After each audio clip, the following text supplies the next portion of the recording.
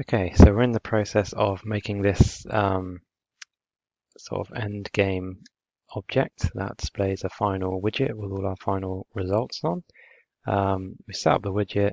Now we need to just make it actually work. So, okay, what we're going to do is first we'll go back to the end game widget. Sorry, we're going to start with a score. So click on the text for the actual score. It's going to display the result. And we're going to come over here to where it says text, and we're going to create a binding. Okay. And what we're going to do, if you remember, we have actually already done this to create the score in the first place. Okay. So that is going to be, for me, it's our timer widget, which, if you remember, has our actual score on, okay, which was this. So if you find that on yours, where you've actually got the HUD where it displays your score, you'll see that you've got text already hooked up to a binding. In this case, the one I've got it hooked up to is called getText0. All right. So what we can do when you're in here, go over to Graph, okay, and find your getText0 or whatever yours is called. Okay, bear in mind that yours might be called something different. Okay, if it's not open already along the top here, then your functions are all over here, so you can double click the one you want to open it. All right, and you already have the blueprint for what you need this to do, to display. Okay, so you just essentially just need to copy this. So if I go back to my endgame widget, and I can switch between my timer widget and my endgame widget. Okay, so I can nice and easily just copy what I've done. So it's cast a third person character.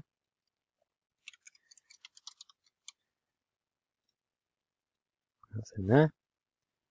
Get player character from here.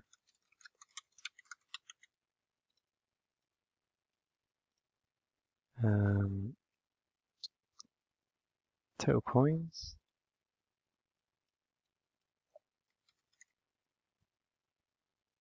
Get total coins. And then hook that to there. Okay, you can see that's exactly the same. Okay, so just bear in mind, obviously, if you've called any of your variables something different to me, these might be slightly different. Don't worry about that. As long as you're following the same process, it should work. All right, so I'll compile that. Lower this down. Push play, so I can run around, get a score. Okay, so I've got 2 coins. Run over here. My end game screen comes up with my final score being 2. Okay. Just test it. Just okay. So I got 1 this time. Final score 1. Okay. So it's always going to display whatever your final score is. All right. So let's move on to the time remaining one. You can probably guess what we're going to do. Load up our timer widget again. Remember, it keeps your tabs up here from things that you've got open already. So I want to go back to my end game widget, and I want to go back to the designer, which is this, and I want to come into time remaining and click on the text for what I want to display the time remaining. Okay, so come over to text again and create binding. Okay, I'm going to create a binding for this. Go over to my my main widget, which is called my timer widget at the moment. Go back to the designer here, and then you can see at the moment I've got 2 text blocks for showing the time. Okay, so I need to repeat that in my end game widget. All right, so at the moment we only have 1. So I'm going to click on the first one. Look at the binding for that, which is get minutes text 1. Okay, go over to graph, find my get minutes text 1. Okay, because I know it's going to be the same, and I can repeat this process. Okay, so this is the one that's showing the minutes. So get player, sorry, cast to, if I can see, third person character, get player character, it should be target minutes, yeah.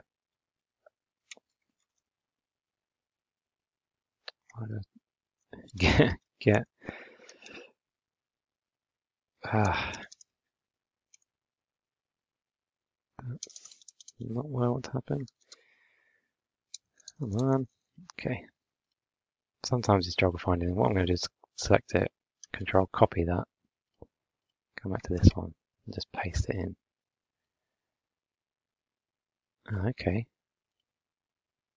Okay, that's me being silly. It's cast to third person game mode, not character. Sorry. Cast to third person game mode. That's where the variables are. And get game mode.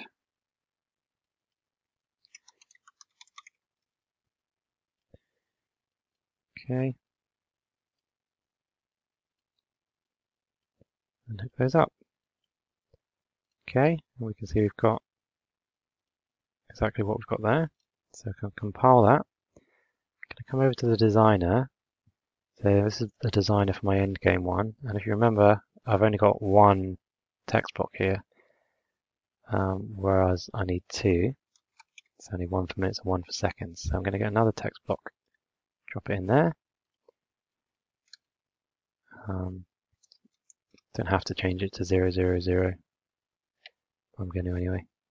And then I'm going to create a new binding for you. Okay.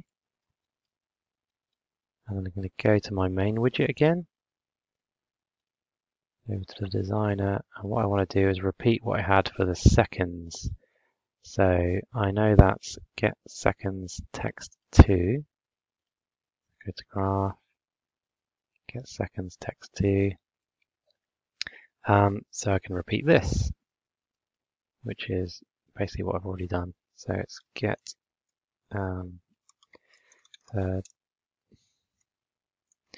cast to third person game mode, get game mode, get the seconds, and hook it up. Okay, which is a match of that.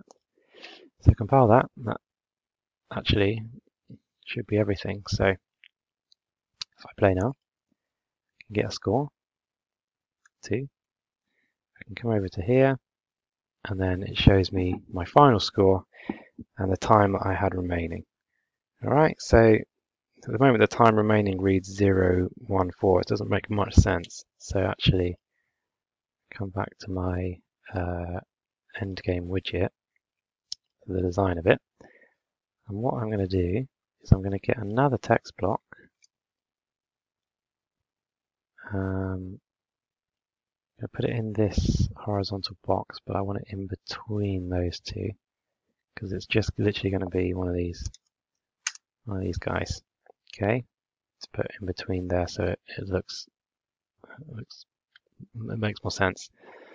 We'll see in a second. So if I now run over here, where it says time remaining, it looks like you can tell what's minutes and what's seconds there. Okay.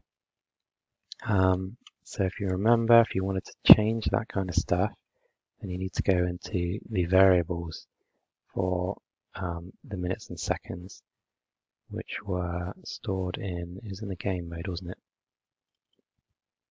That was in game mode. So yeah, I want to add on 1 minute and 20 seconds. So compile that. Okay, I've now got 1 minute and 20 seconds up there. Okay, time remaining. Alright, so that's just a way to get an end sort of game screen that actually shows you some final results. Again, they can be whatever you want. You could even try and have it, instead of time remaining, you could have that as time taken, which would be a little bit more complicated because you're going to have to do a bit of maths to calculate how much time was taken and how much is left. But time remaining is fine. And again, obviously, I'm just doing the mechanics, but you could do much more with this actual widget to make it look cool. Okay, but that's it really. So I'll end there.